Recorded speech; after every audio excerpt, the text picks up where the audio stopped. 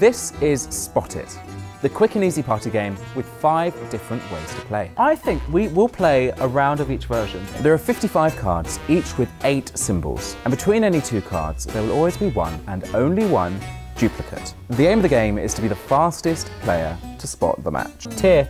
No, David. Question mark. That was very pointed. You're like, question mark.